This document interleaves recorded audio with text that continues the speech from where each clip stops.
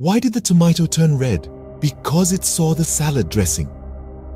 Now that I've got your attention, let's dive into a day in the park that's anything but ordinary.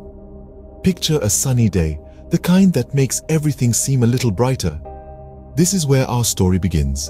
The Comicos Ambulantes, a duo known for their wit and charm, are ready to put on a show. These two, known as Gran Tripa and Gran Cache, are about to make a day in the park unforgettable for one lucky spectator, Monica. Gran Tripa greets the day with an infectious enthusiasm. Hello, hello, hello! Ready for a dose of laughter?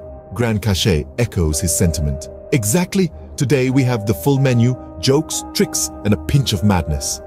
Monica, drawn in by their energy, responds with a smile. I love the idea.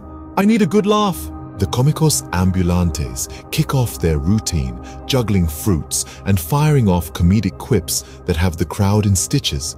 Gran Tripa, mid-juggle, tosses out a zinger. What does a bee do at the gym? Gran Cache, playing along, responds, I don't know, what does it do? Zumba, because it likes to keep fit. The joke lands, and Monica bursts into laughter, her day brightened by the comedian's positive energy. Gran Cache follows up with the art of funny faces. Now, the art of funny faces. Brace yourself, Monica. The comedians continue their routine, pulling exaggerated expressions that draw even more laughter from the crowd. Monica, thoroughly entertained, thanks the comedians. Incredible! I needed this. Thank you for brightening my day. Gran Tripa responds with a grin. Nothing like a good laugh to brighten the day. We're always here to put a smile on your face. The scene wraps up with laughter, applause, and a sense of joy that fills the park.